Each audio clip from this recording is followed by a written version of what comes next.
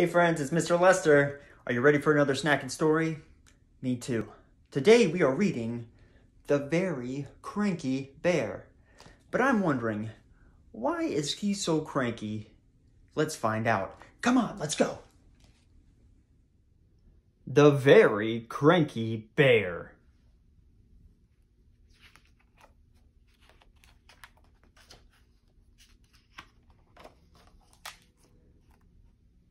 In the jingle jangle jungle on a cold and rainy day, 4 little friends found a perfect place to play.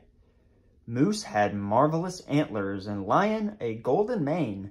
Zebra had fantastic stripes, and Sheep, well, Sheep was plain.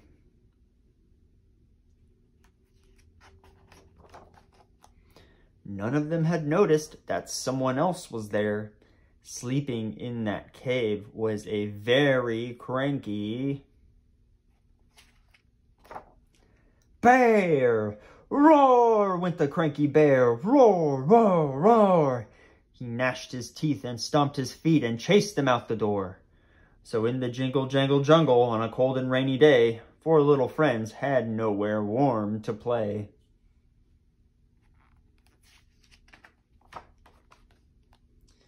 Wait a minute, said Zebra, as she scratched her furry chin.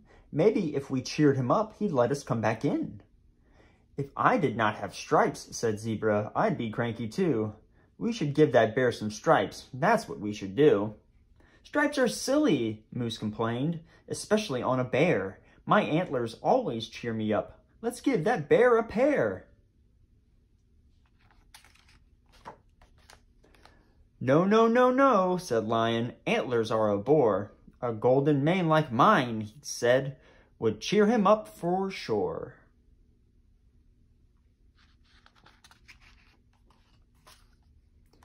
So Zebra fetched a tin of mud and Lion some grass of gold. Moose got 2 big branches and Sheep, well, Sheep got cold.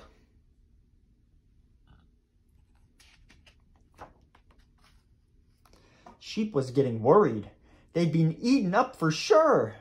And then, from in the cave, there came a very cranky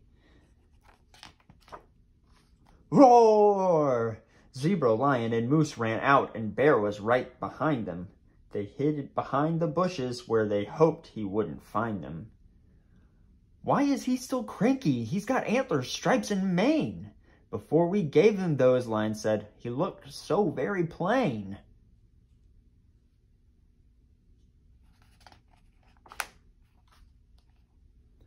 As Bear stormed back inside the cave, he turned and roared at Sheep.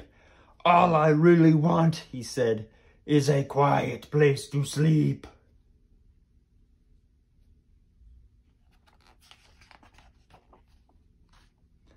So she fetched a pair of clippers, and she clipped off half her wool. She stuffed it in a cotton bag until the bag was full. She tiptoed back inside the cave. Excuse me, Mr. Bear, she said. Would you like a pillow for underneath your head?